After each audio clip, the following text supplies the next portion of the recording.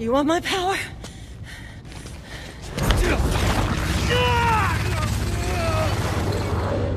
You got it.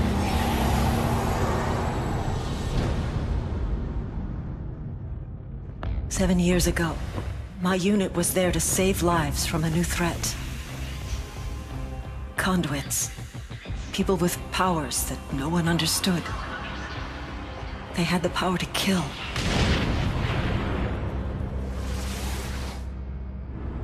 And the power to transform some of us into conduits too. I found another survivor. She tailed me as I made my way back to the safety of my battalion. Together we traveled through a lawless city that wanted us dead because of what we now were. Every day, people joined the lynch mob, horrified by the thought of conduits hiding among them. We'd hurt no one, but they could only see us as monsters. When military order finally asserted itself, they treated us as the threat. I was conduit. I was military. But I couldn't be both. So I made another option. It was the only way. By bringing in that first conduit alive, I'd earned the government's trust. And that was just the start.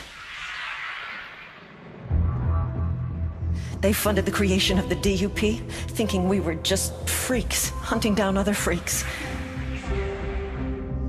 But that wasn't it. I was going to save as many conduits as I could. If my kind were going to live, it'd be behind the walls of Curtain K.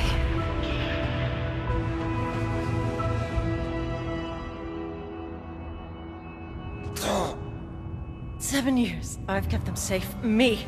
I won't let anyone undo that. Not the government.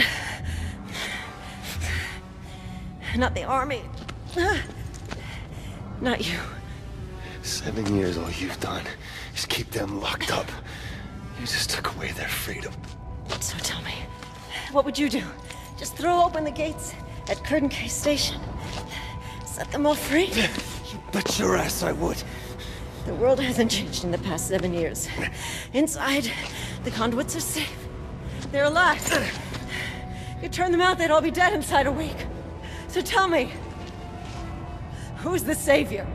And who's the monster? This is what you wanted! You win! We both have the same power! Only difference is, I've had 7 years to practice.